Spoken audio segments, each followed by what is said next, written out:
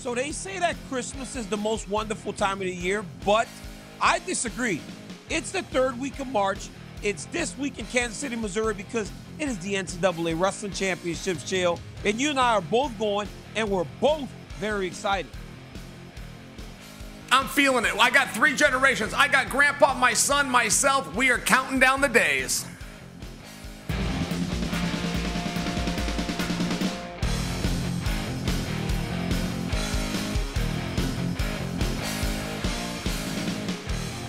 What's up, guys? Welcome to another episode of Good Guy, Bad Guy. I'm Daniel Cormier, the good guy, and that's the bad guy, Chael Sonnen. Chael Sonnen, how you doing, my guy?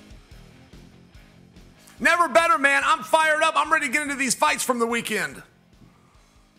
Absolutely. Hey, talking about the fight this weekend, we had 2 heavyweights go at it, and as you would expect, Tai Tuivasa went after Marcin Tybura. Marcin Tybura ultimately won the fight by submission. But, Chael, we're not here to talk about the fight. We're here to talk about what happened after the fight as we get into our call-outs. This one here, Chael, had me very confused because generally on a call-out, you know what's accomplished when it's done. But I don't know what happened with Marcin Tybura. Take a listen, Chael.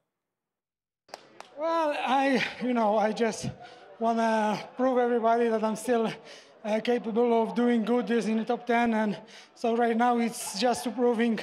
I don't know. I didn't prepare any name because I'm coming out of the loss. So I really want to focus on this one. I don't have one, but anyone from the top 10 would be great. Would be great for me. Chael, every time it happens, I get secondhand embarrassment. It's like watching a kid trying to tell the auditorium that he wants to be the president of the school, but he's very sad. He's embarrassed. He doesn't know what to say. What in the world was Marcin Tybura doing, Chael? I had secondhand embarrassment watching him.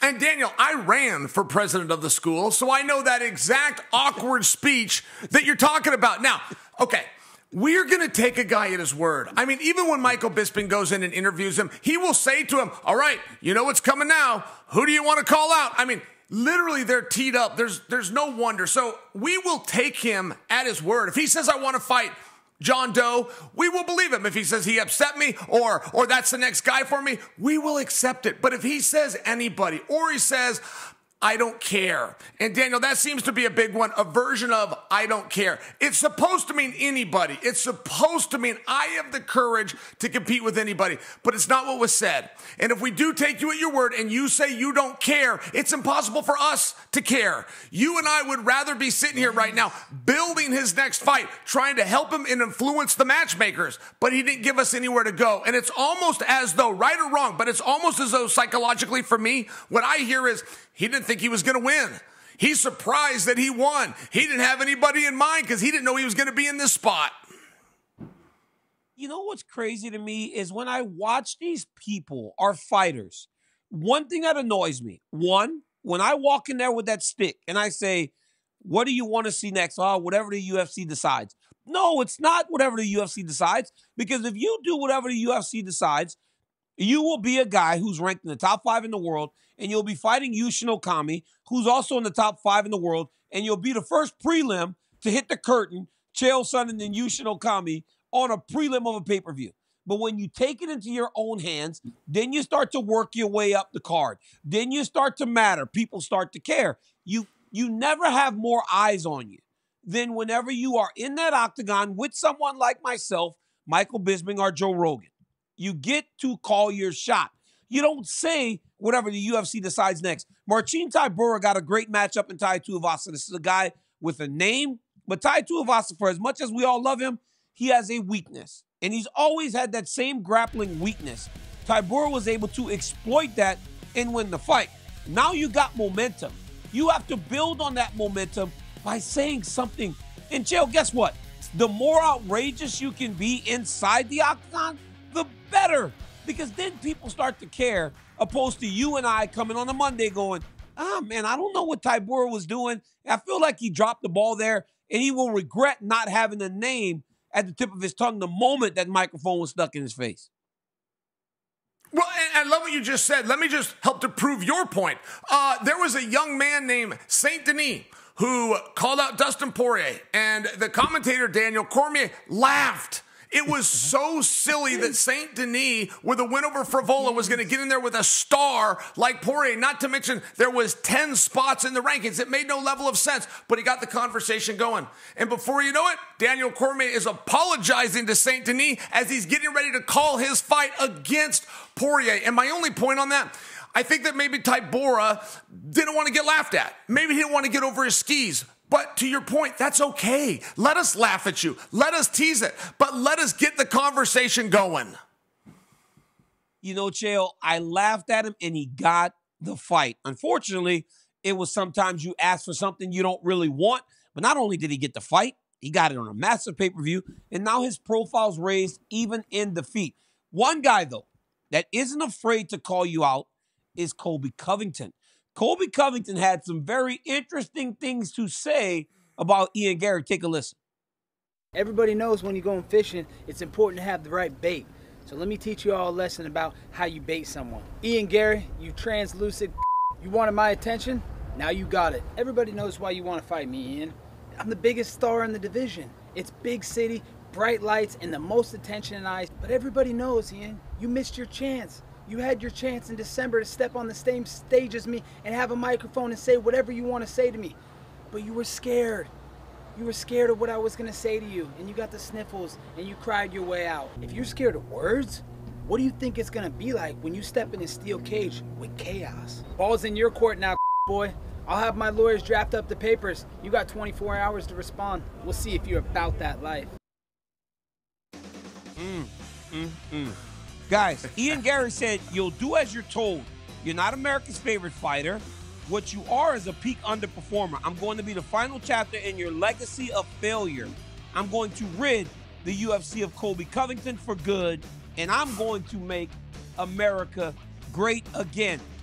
Chael, this is good because anytime you have a heel and a good guy, you start to build the story. When you start bringing in the loser leaves town match as the stipulation, that's always good. So it's like, it draws me in. One, I'm not sure the world's ready to make Ian Garry the good guy, but I think with chaos, people are like, yo, I want to see this dude get feet held to the fire. How good of a heel is Colby Covington? Because I've seen some great ones like Jake the Snake Roberts. When he slapped Miss Elizabeth, you want to hate him so bad. It seems like Colby is doing that. He's okay with being hated. So does that make a great heel, Chael?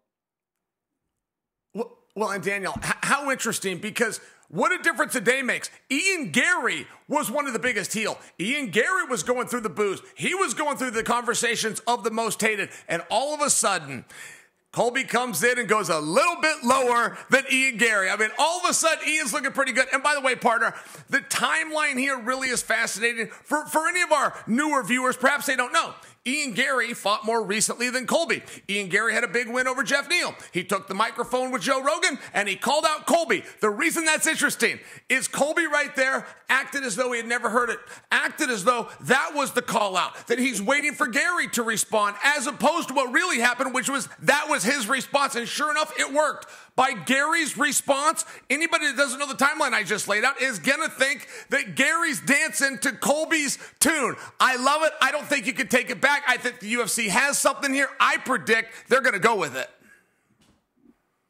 You know, when you get a bad guy, right, the bad guy can't be the heel that wants to be liked. He has to be okay with the booze. He has to be okay with everybody disliking him. And he's got to be able to smile, walk into the bank while everybody's booing and hating. Colby Covington has embraced that. You know, I spoke the other day, Chael, sorry, I just spoke about Jake the Snake Roberts. Jake the Snake Roberts was such a horrible heel that when the Macho Man got married to Miss Elizabeth, he put a snake in the cake. People hated him. When everybody loved Miss Elizabeth, Jake the Snake slapped her to the point that her parents didn't want to let the Macho Man go to dinner at their house. Colby Covington seems like the guy that would go to Ian Garry's wife and to try and say something to her. I don't believe he'd put his hands on her, obviously, but I'm saying he would say something. And by going at that, right, it seems to be a low-hanging fruit. Seems like everybody wants to go at Ian Garry's situation with his wife. Colby just digs there, and he digs there, and he digs there. And everybody is taking his kid, Ian Garry, who fumbled so many times that people completely flipped on him. And now they're going, man, if I got to choose between these two evils, Ian Garry's the lesser of two evils. And the whole time, Colby's laying at home just smiling because he's a heel. And Chael, he's one of those 1980s, 1990s heels. The ones that when they walked out, the crowd just went crazy and they would throw stuff in the ring. It's amazing to me. I love it. I think it's perfect. And it really does help to build intrigue in a fight that, honestly, I didn't really know if I wanted to see until now.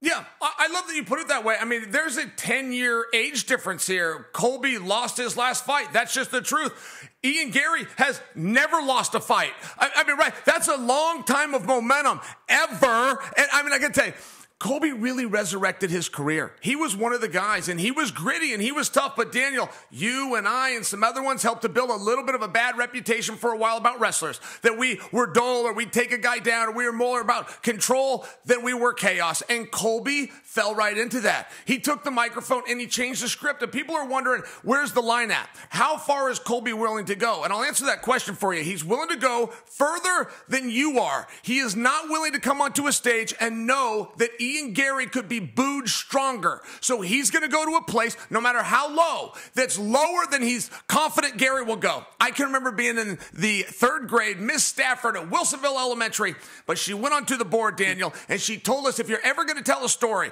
you must include 5 W's. Who, what, when, why, and where. And that's what this story has. We've got everything except for win. I predict Dana White is going to give us a win. Those guys are going to get a date, and they're going to settle that the hard way. You know, Chael, watching these two talk to each other, I just think it has everything. It's a great story. But when building stories, at times, you have a bit of a misstep. So sometimes the good guy ends up being the bad guy. I have flip-flopped on those lines over the course of my career where I could not know my role in the game. But if you have a misstep and the masses turn against you, you may need to play a different role. There's a guy right now in wrestling that's playing a different role. It's The Rock, and he's playing it beautifully.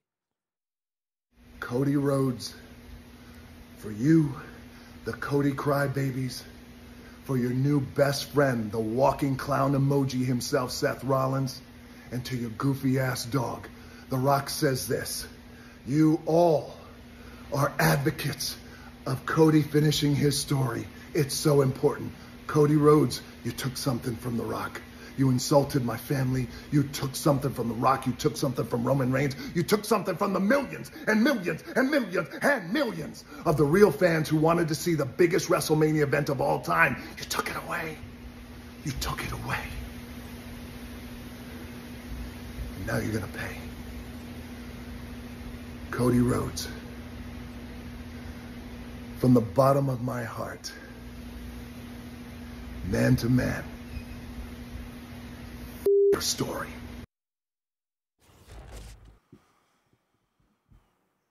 Ooh, Cody, bleep your story. Guys, that was a 22-minute promo masterclass by The Rock. And if, hey, the people in WWE wanted to cheer him. So if that guy can go bad guy, Chael, that says that anybody can go bad guy. So it got me to wondering, who in the UFC could benefit from a role change in terms of resurrecting their career? I'll start with you, Chael. Who do you think should turn heel? And Daniel, there is nothing more monetizable as far as a box office draw than a cool heel. And it's very rare. I mean, you're getting into Stone Cold territory. The Rock, of course, did it, and it looks like he's going to do it again. But being a cool heel, I think Valentina Shevchenko. I mean, look, if you're talking about a face, somebody with a nice smile that the fans look at a certain way, and the higher up that is, easier time they're going to have if they go heel. And I just think that she's in a great spot. I'll tell you another angle that always works is athlete versus promoter. The biggest WrestleMania of all time was Hogan versus McMahon. And the only reason I bring that, I've seen a little of that from Valentina already. Last week, she did an interview saying she's going to accept the role on The Ultimate Fighter. She's going to build this rematch of rematches with Grasso, maybe an opportunity that she doesn't even deserve, and she's not going to do it at the Spear. So all of a sudden, she's taking Dana White's idea. She's good with the opportunity, but she's not going to follow through with the rest of the plans, created a real headache for him in the office. I just think that's a heel move, and I just think that she has that real ability. Look, you got to have a cold heart to be number one. You got to put your goals and your interests in front of everybody else's, and I only say that because all the greats, no matter how much you like them, they got a few heel qualities, so let's just turn them up a little bit, partner. Chael, you know which one I think would make for a great role change? And I'm not saying he's a classic good guy. He's a guy that, while he is good, he still is kind of just like this. Come see, come saw. Like they say in Louisiana, it's neither good, it's neither bad, it's just kind of normal. Islam Makhachev. Because you know what people hate more than anything? They hate someone that wins and someone that's dominant, and that person tells you how good they are. If I'm Islam, I'm going out and I'm disrespecting all of my challengers. He said Dustin Poirier doesn't deserve it, but he gets an opportunity. I'd fight Dustin Poirier, but I would go the whole time saying, Chael, why I'm going to smash him. I'm going to take your guy that you all look up to and love so much. I'm going to destroy him. And if you do destroy him, then you stick it in their face again. And you talk about how you told them that you were going to destroy him. And you got it done. And you're going to destroy the next guy. Because nobody hates more than someone who wins. But someone who wins and they tell you about how good they are. And I believe that at that point, everybody starts to tune in to try to see you lose. Now you're starting to sell pay-per-views. So opposed to being a guy that is so good, but it's like, I want to watch Islam fight, but I kind of know what's going to happen, to going, oh, man, I hope he loses. Do you remember how much you rooted against the Bulls when they were winning so much, or the Patriots whenever they were winning all the Super Bowls? Now it's the Kansas City Chiefs. It's like, we want to hate them because they're good. Imagine if Patrick Mahomes is just running around going, I am the greatest quarterback of all time. Forget Joe Montana. Forget Tom Brady. Forget all these dudes. I'm doing what they did in a shorter period of time, and I'm going to be better. It would be amazing, because then the Chiefs would go to a different level. But you got to be okay with it. You got to be okay with the boos. Chael, at what point did you become okay with the boos? And did it even sting a little bit whenever you decided to change the way that you were viewed publicly?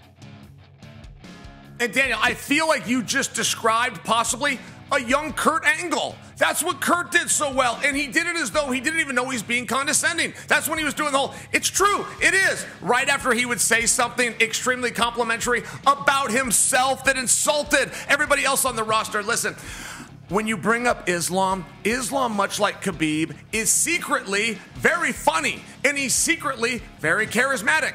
Islam was working an angle that I wish he would have expanded on. And all he was saying is, this sport gives out too many black belts.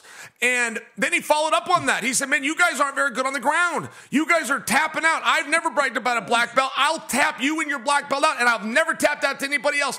It was an interesting angle, and I wish he would have expanded on it. I wish he would have said, for anybody he's going to defend against, I will put up a gold belt, but you're putting up your black belt. What does that mean? It means if you beat me, I give you my gold belt. But if I beat you, you turn in your black belt. You don't call yourself that anymore. You don't put it on seminars and videos and DVDs for technique. That would be wildly interesting, particularly for people in the industry that know how hard and what those black belts mean. I just think that that would be a fascinating angle. When I got into that, Daniel, I enjoyed that so much because I felt like I had a power. First off, I really did believe those things. I had a chip on my shoulder. I felt like this sport owed me something and that it was keeping me away, that I couldn't get those opportunities. I was in the room every day with 3 different world champions. I knew where I stood. I couldn't even get signed to an organization. So I did have an anger, and I did not see it as honorable to bow and some of these other things that you hear about respect in our industry. It is a fist fight. It's a cage fight. It's brutal and dirty.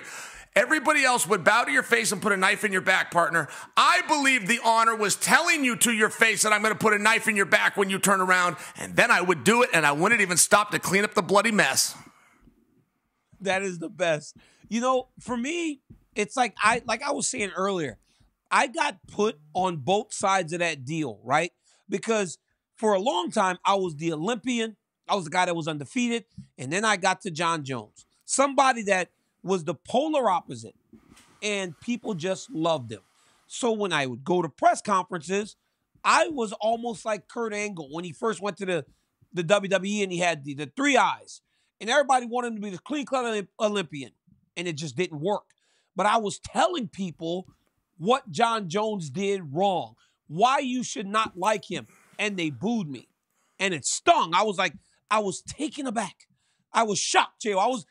I was sitting up on the stage trying to process how could this be happening. There are 10,000 people in here. They're cheering the guy that does wrong.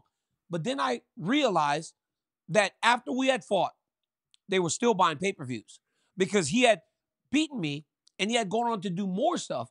But then I just didn't care because whether they were booing me or they were cheering me, they were hitting the buy button and they had some sort of emotion connected to what I was doing. Because I'm telling you, for a long time, I don't feel like they cared much outside of the fact that I was a very good fighter. You got to have more than that. You got to be a good fighter. You got to have personality and you need a dance partner. But I just couldn't get it. I could not get it. But once I embraced it, the moment I embraced it, and I told Joe Rogan in an octagon one time, they were booing me in Buffalo, Chael. I had beaten Rumble Johnson for the second time. I said, boo me. I'm getting money and championship belts. And they booed me louder. But then the next time I walked to the octagon, they started cheering because it was like, you can't tell them what to feel. The moment you start telling people what to feel, they will turn on you faster than you could ever imagine. But the moment you don't care, you become the cool heel. You become Stone Cold Steve Austin, the guy that's drinking beer and taking on Vince McMahon, the boss, and they want to be in your corner. It was the most amazing turn that I've ever received. And dude, but then when they cheered me, I didn't really care either. It didn't really matter. Long as there was some sort of emotion connected to a Daniel Cormier fight, and John Jones helped me with that. Yeah, and Daniel, I saw that press conference. I know the exact one that you're talking about when the crowd started booing. Not only were you surprised that they turned on that, hey, John Jones sat there. He was just as surprised they were supporting him. And all of a sudden, he steered into it just a little bit, but it was more of his shell than we've ever got him to come out of before. And he's starting to realize, hey, the crowd's into this. They can relate to it. Maybe they understand a guy that makes mistakes more than they do the clean-cut guy. Nobody fully knew what to make of it, but I will tell you this. I talked to Roddy Piper one time, the late great, and I was asking him some of these things about the psychology, and this was early in my career, around 2009, 2010. He told me, keep doing what you're doing. And he said, eventually, they, meaning the audience, will love you for the same things that they currently hate you for. He said, don't ever change. Stay on it. But once they get on board, they're then going to get behind you. Every story is a good guy and a bad guy. And this is what you found out on that stage with John Jones. You assumed you were going to be the good. He's coming off a suspension. Yep. You assumed that he would be the bad. But so many times, guys have really got to take inventory. They got to see, because the audience decides who's where. And if they want him, if they decided he's good, then I got to go hard in the other direction. Don't try to sit in that front seat with Demetrius Johnson trying to be the good guy. Demetrius was the nicest guy there was. You got to get yourself in the back seat if you want to be opposite him. Just a quick example, but one that you'll remember. Chael, you know what's crazy? You know when I realized that the world of mixed martial arts was something I would never understand? I hadn't even started doing TV yet. I fly down to Houston, Texas. I'm going to watch Gray Maynard fight against Frankie Edgar for the third time. I know that Gray is a guy that trained at AKA for a while. He's an All-American at Michigan State. He was close to becoming the champ. I'm the guest fighter. They used to have those international fight weekends, all the boots and everything. I go. I take in the press conference. Brian Stan is on the right. I mean, he's a Navy man. He is a good guy. He is now a CEO of a Fortune 500 company. He is about as clean cut a guy. He's got a square jaw with a box cut. You know that box cut those dudes be having that go to the military? He looked clean cut. He might as well have worn his military blues up there. He was so American that when I looked over there, I was like, oh, man, I love this Brian Stann. And you walk out there in the Everyday I Fight t-shirt, and you wore jeans. You didn't care to put a suit on. You went up there and you insulted him every chance you got. And then you beat him. You didn't even give him a compliment for taking the fight. You didn't bother to tell him, thank you for all what you've done for our great country. You went directly to Anderson Silva, told one of the greatest champions of all time how much he sucks, and the people cheered. I was like, oh, my goodness. I have no idea what this game is all about. But it was then that I realized you can't do this as the good guy, Chael. You got to do this as a guy that carries a bit of an edge, because there was no reason why your ass shouldn't have been booed out of Houston, Texas, but instead they cheered you. They cheered you and you became a star. I appreciate that. That story is really fun for me, but I got to give, that's kind of what Roddy Piper was talking about. I didn't change. I stayed with it. I stayed aggressive. Anderson did do everything right. I was the one coming off suspension. I was the one in the seat that John Jones was in when you had that experience at the press conference. And I'm just sharing, that's when I started to see that, yeah, if you can stay aggressive, if you have a purpose, if you have a why, whatever your code as an anti-hero, and that's how I viewed my character, but whatever your code is, you got to let the audience know what it is, and then you must fiercely adhere to your own code. You don't have to follow all of the rules out there. You must follow your own rules. And I only say that for you because I think that some guys could do a little bit of a better job explaining who they are, what they stand for, what is their why, what is their purpose. Maybe they don't commit to doing everything right by everybody's rules, but they will adhere to their own. And I think that a hero needs some of those qualities. But Daniel, it takes some lumps in the road. There's going to take some bumps. Not everybody's going to like it right off the bat. And not everybody can get around those boos. It's very hard. We see people that want to be heels, but they can't take those boos, and that's what makes the difference. When they hit that curtain and they hear that wave of boos, guys, I will tell you this right now. You have never experienced anything until you walk out into an arena of 18,000 and all you hear is boo. It's why I ran. I ran because I didn't want to hear it. It's like, I can't take this. But there's also the other side of it, right? The cheers are amazing too. But boy, when you walk out to a chorus of boos, it is something you could never, unless you're playing them. The moment I was playing them, and once I got hip to the game and I started playing them, Chael, then all you want are those boos. And those boos are they're like blood. They're like the blood for you to live that courses through your veins and allows for you to go forward. Chael, that was a great conversation because you and I have experienced this at a different level. But the one thing that when we look back and we look forward and we see what's on the docket, it's amazing that we are now on our way to UFC 300. That seemed like such a far number, but it all started at UFC 1, Chael. Let's take a look back.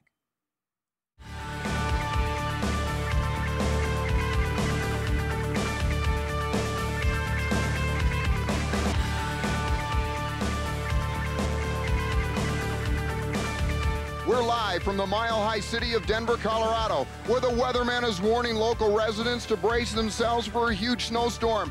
But tonight, the big storm on everyone's mind is taking place indoors at the McNichols Sports Arena, the site of tonight's landmark martial arts event. 8 of the deadliest fighters in the world will meet in a no-holds-barred combat to determine who is the ultimate fighting champion. Be forewarned, there are no rules, no judges' scores, and no time limits. Ooh, Chael. Look at that. UFC 1. I believe that was Jeff Blatnick on the call. He's one of us, a wrestling guy.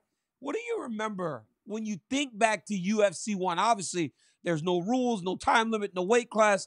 But what's your first memory when you go back down memory lane with this?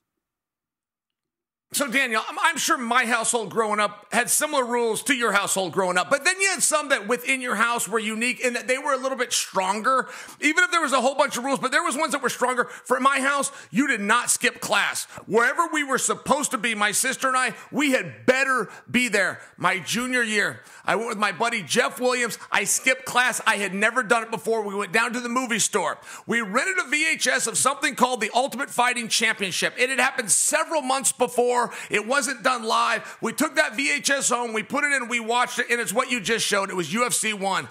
I went home that day. I confessed to my father right away before the school called and told him I cut class. Dad, here's the good news. I know what I want to do with my life.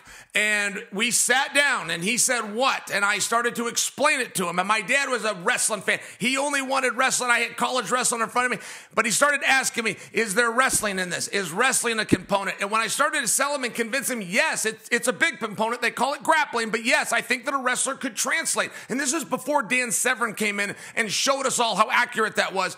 But I did not get in trouble. I did not get in trouble for skipping it. And my father did tell me when that conversation was over, when the next one's coming out, let me know. I would like to watch it with you. You know, that's an amazing story because he was proud of you. Oh, my boy wants to be a fighter. I can deal with that. But for me, Lafayette, Louisiana, I was on Irene Street with my cousin Terry. We somehow got a hold of this VHS cassette. Look, man, we used to get WrestleManias after they had already played, and we would get any type of fighting after they had already played. We'd go to Blockbuster Video. There's only one left in Oregon, in Bend, Oregon. There's one left. I would go to Blockbuster, me and my cousin Terry. We would get it. We'd go into his grandmother and grandfather's room. That's where the VCR was located because they couldn't stay in the living room because somebody might break it. We watched Hoist Gracie, a little skinny dude, do something that we never thought was possible. He walked out there with his entire family, Chael. It wasn't just him. They walked out there, they're hugging, they got their hands on his back, and they're walking him out to fight massive men who he should just not have any chance against, and then he gets it done. I couldn't believe what I was watching because you watch Ken Shamrock, and you watch all these other dudes, and they're so much bigger and stronger, you're like, there's no way this little skinny Brazilian dude wins a fight, and he won. Now, did it make me feel like I wanted to do Brazilian Jiu-Jitsu? Absolutely not. It didn't make me feel like I wanted to do Brazilian Jiu-Jitsu. But it did show me that there was a way to win by being smarter than the opponent. I didn't have designs of fighting until after I was done with the Olympic Games. My goal was to be Olympic champion. And the moment I was done with that, I needed something new.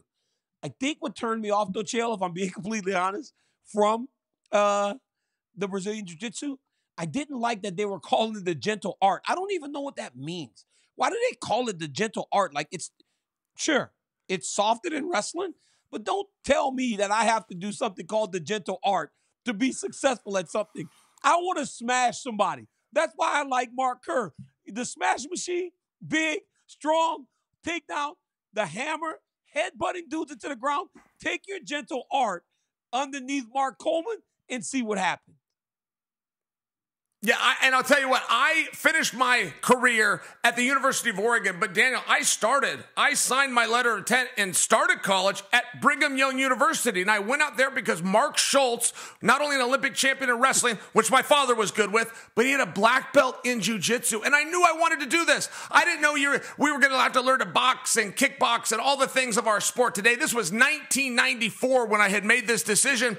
If you could wrestle and you knew jiu-jitsu, I was going to be way ahead of the curve. So a really interesting time in our sport. I mean, there was nothing called mixed martial arts back then. If you wanted to do this, maybe you get some boxing workouts on a Tuesday, you lift some weights on a Wednesday, you're attached to a wrestling program, and then a couple of Saturdays a year, you'd get in the ring and try to figure it out. And as terrible as that might sound, it's what your opponent was doing as well. It was a level playing field. And if I could just give a quick shout out to Hoist Gracie, he is on my Mount Rushmore. But regardless of winning tournaments like that, if you make that walk 3 times in one night, you have my respect for life. That would be crazy to go multiple times because your body is hurting so bad. After one, your knuckles hurt, your shins hurt. Yeah. Everything hurts after one fight. Imagine doing that 3 times in one. Dude, there are people doing that today. With the level of mixed martial arts, there are people fighting in tournaments. I think that is absolutely crazy. But hats off to all the people that started this. And guys, the UFC put out this great promo that goes back to UFC 1 all the way to UFC 300. It is beautifully done. You should go watch it as soon as you get an opportunity. Guys, before we go, Chael and I will be back later on in the week from Kansas City. But before, wrestling is this weekend, but there was also wrestling last weekend. My boy got himself a state title last weekend. Little Daniel became the SC weight state champion last weekend at 140 pounds. Chael, 12U, 140. The boy went in there unseeded.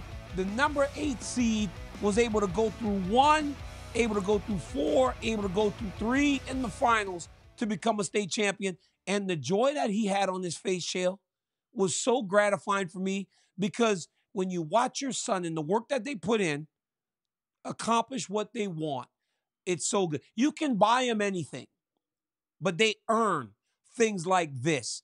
And yesterday, Lil Dan earned that, man, and I was very proud of him. So, Pop, I love you. Congratulations on your championship. It's an accomplishment you should be very proud of.